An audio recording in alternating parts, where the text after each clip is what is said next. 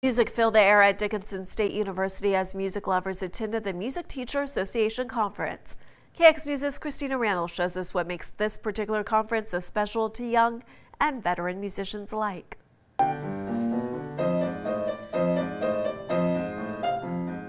The North Dakota Badlands Teacher Association hosted its 66th annual Music Teacher Association Conference in Dickinson this week. The event is held every year at a different location in North Dakota. This year's speaker is Catherine Rollin, who is an international composer and pianist. I have been addressing a bunch of different important topics. I think, for teachers to be better communicators and better teachers. I mean, that's my goal. Rollin composed several different songs inspired by classical art. She enjoys showing students how art and music are intertwined. Then I'm talking about imagination and interpretation through imagery and how to inspire our students.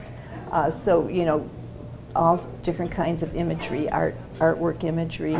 Students even had a chance to show off their skills. Part of our whole conference is to include student competitions, which we held yesterday, and that's elementary through college.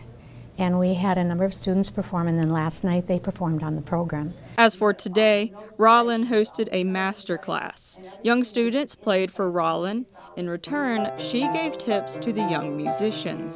So having these kind of events is really important to, elevating the importance of music in our lives and helping students understand what it is to go for a goal. No matter what kind of artist you are, Rollin believes everyone can benefit from conferences just like this one. For KX News, I'm Christina Randall. In addition to educating young musicians and music teachers, organizers say it's also a great opportunity to connect with people who share a love of music.